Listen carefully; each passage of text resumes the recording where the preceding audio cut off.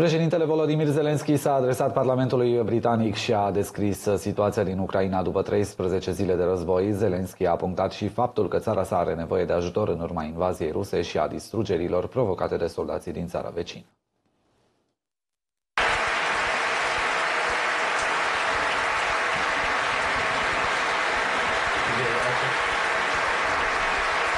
În ropote de aplauze, așa și-a început Volodymyr Zelenski discursul în fața parlamentarilor britanici. Președintele Ucrainei a povestit pe scurt cum a decurs fiecare zi de război dintre cele 13 finalizate.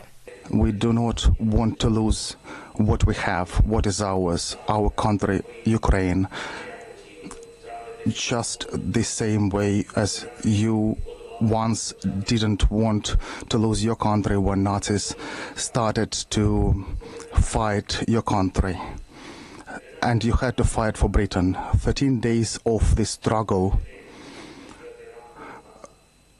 On day one at 4 o'clock in the morning, we were attacked by cruise missiles.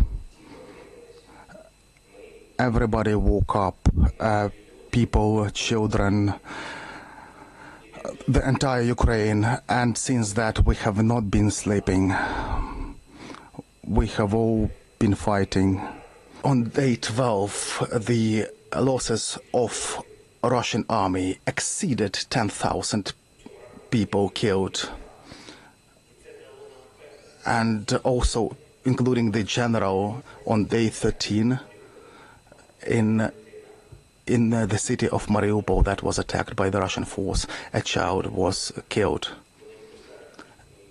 They do not allow any food, any water, and people started panicking. I think everybody can hear that people do not have water over there. Over 13 days of this situation, over 50 children have been killed. These are the children that could have lived, but these people have taken them away from us. The Ukraine have not been looking to become big, but they have become big over the days of this war. We are the country that are saving people despite